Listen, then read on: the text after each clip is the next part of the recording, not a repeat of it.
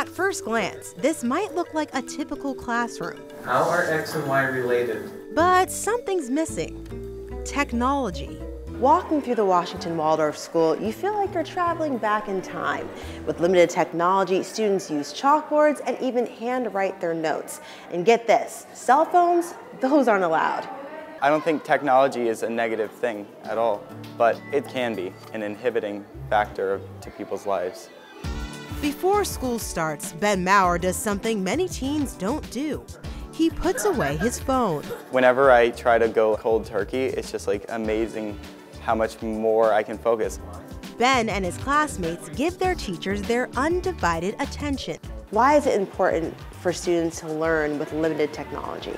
Well, it's really important because what we want students to do is to develop their imagination and their independent thinking in a way that allows them to engage in the moment. Young people today spend an average of 9 hours a day using tech for fun, and that doesn't even include things like using computers in school.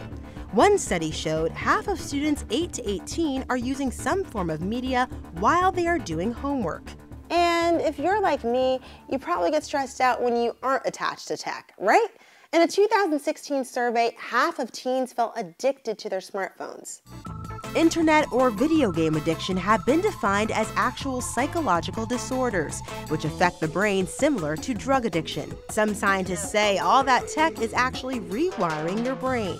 The brain has this amazing way of adapting very specifically to the things that we do day in and day out. So many of those things which are affected by technology, that's going to change your brain. The constant distractions and dependence on tech make it harder to retain information.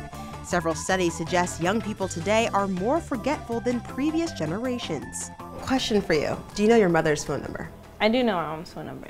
Okay. Do you know your best friend's phone number? I don't know my best friend's phone number. Wow. I don't. It's bad.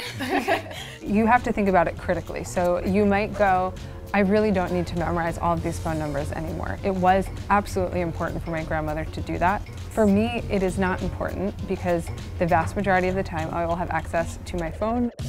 But other studies find it could actually make us smarter.